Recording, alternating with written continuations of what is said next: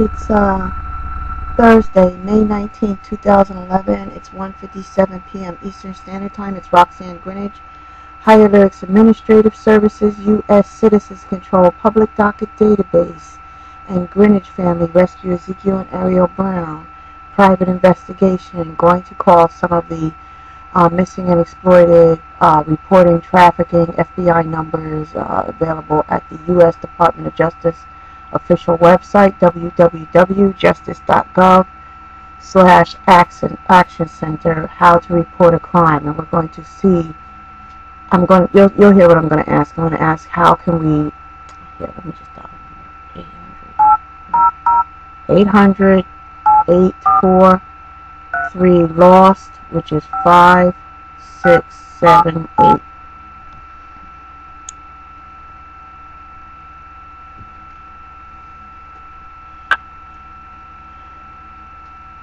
Hello, you've reached the National Center for Missing and Exploited Children. This line is being recorded. Para información en español, apreta 5 ahora. If you are calling to report your child missing or the sighting of a missing child, press 1 now. If you are calling to report child pornography, online enticement of children for sexual acts, child prostitution, or child sex tourism, press 2 now. If you are calling to request publications, press 3 now. If you are calling for any other reason, press 4 now. I pressed 4 for any other reason.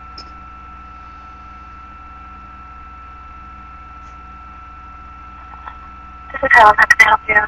Hi, I'm calling from Philadelphia, Pennsylvania. My name is Roxanne Grinage, but I'm also an administrative services company who has gathered hundreds of reports of children being witnessed in the community, various types of abuse. Some are sexual abuse, some trafficking, and the people that are doing it, the individually criminally accountable people, are actually the CPS workers. And we want to know, we already called once to the Center for Missing and Exploited Children, how to get our children on the roster as missing and exploited, which they are, but so far they said the report has to come from the custodial parent making a police report of a missing person of their child.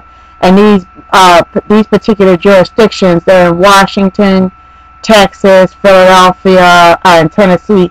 In each case, the police officers are refusing to take a report of a missing person because it happens to be a state employee that conspired to take the child. It's actually doing the criminal acts, and we've proven that they're criminal acts, and we've proven that it's malpractice, and they don't have immunity. But we want to know, how can we report them to the U.S. Department of Justice so that we might have a chance for the Federal Fugitive Task Force to look in and see what's going on with these kids. Okay. What children are you talking about? I'm talking about more than 371. My Higher Lyrics Administrative Services is a Pennsylvania registered litigation referral mechanism. So people in various jurisdictions, we have several states. The one that is most dire that I'm calling about today, that's really, the child is extremely witnessed, severely abused, and she may die. A 2-year-old kidnap victim, where we've proven that she was kidnapped in violation of all existing laws, policies, and procedures. It's clearly a malpractice case reported already to John Walsh for his My Video story, but this child is being witnessed in visitations, degraded. She's had 2 hospitalizations, and skin coming off in the genital area, abuse, and we have the 2 social workers that are doing it that are criminal, and everybody agrees with us in terms of it as a court process to go through in the federal courts and the counterclaims. But it's literally a public safety emergency that this child doesn't know where. Nobody knows the so-called foster parents that are abusing this child are at. The child is just witnessed on a weekly basis, degrading more and more at lesser and lesser access visitation given to the custodial parent while these processes, all these administrative processes are going on. And the child is literally missing and is being exploited. The exploitation is billability, but whoever these so-called clandestine foster parents who are not being revealed, they are abusing the child. There have been 2 hospitalizations for pneumonia, bronchial infections, and her skin is seen literally coming off in the visitations, and the child is being starved. Supposedly she's losing a lot of weight. So we have witnesses, but the child technically qualifies as missing. She is being exploited. No one is accountable for what's being done to this child, and we need a way to report it. She's missing from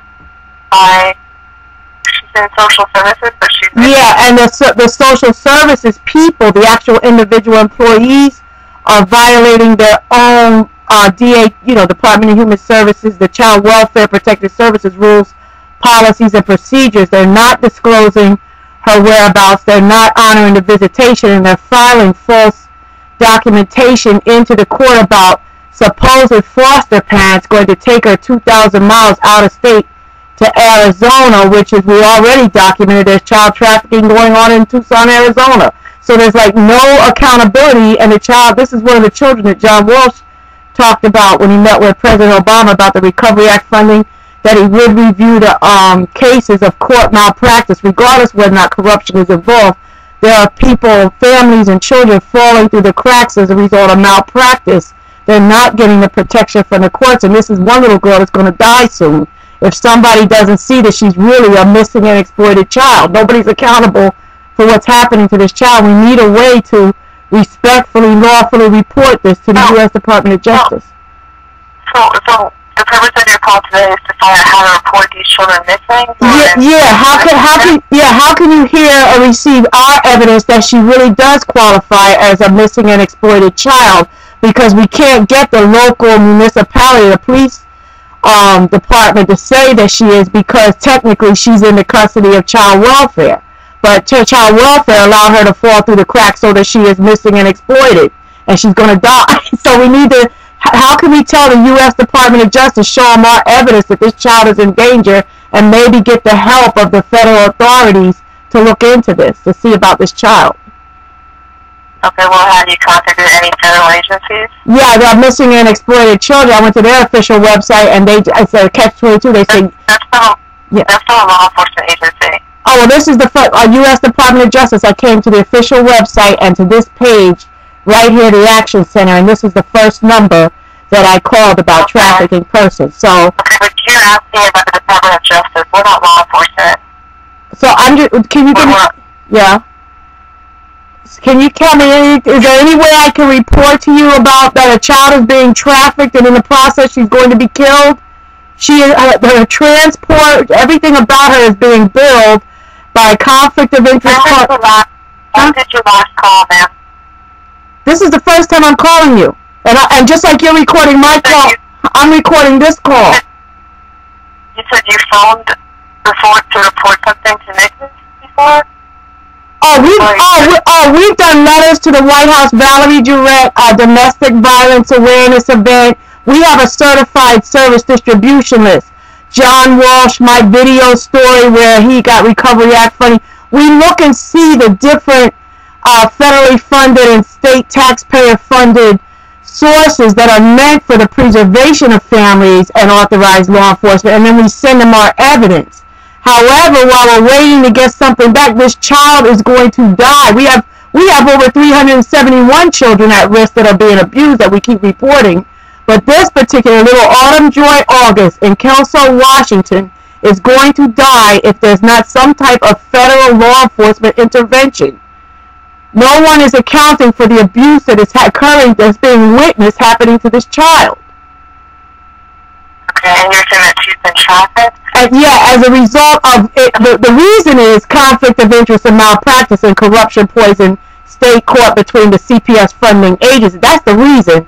That's why we got to come out of the jurisdiction. We're asking for the feds to get involved because this particular jurisdiction is corruption poison, and these two particular people, Debbie Marker and Colleen Thiessen, are the DHS state employees that are abusing their immunity in the 1983 Civil Rights Act to literally bill and traffic children to what we believe, because of the types of abuse and injuries suffered by Autumn Joy August on September 9th, 2010.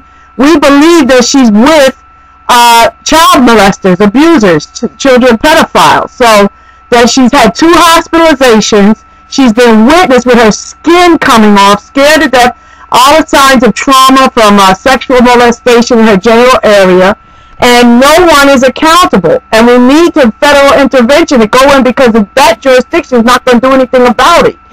So we want to know, how can we report this? How can we show you our proofs, our evidence, to get federal intervention to save a trafficked child?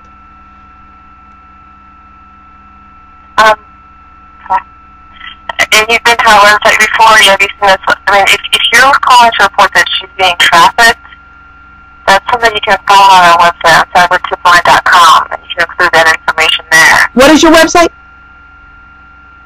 Our main website is missingkids.com. Missingkids.com. And you have an official contact form I can send you all our evidence? Well, you would click on the cyber tip line if you're talking about a child who's being exploited. Okay. So you still have that information, and an analyst would be assigned to the case to take a look into it. Oh, so someone, okay, excellent. Oh, so a federal agent would be assigned to the case? You'd be assigned an analyst. Oh, an analyst, okay. The analysts here work with law enforcement at the state level and federal level. So okay, does it matter who makes the report? Like, does the analyst need the parent's contact information, or the person yeah.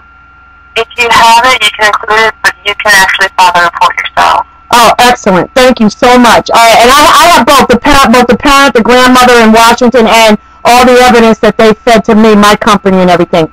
All right, so it's missingkids.com is the website? All right, but once you're on the website, look on the left-hand side for cyber tip line and click on that, and you'll see a form to fill out all the information. God bless you. I'm going to tell everybody to do that. Thank you so much. Thank you. All right, okay. Have a blessed day. Thank you. Thank you. Take care. Wow, that is good. Missingkids.com. Look on the left side. There's a form, Cyber Kids link, and fill out that form. Okay, that's what we're going to do.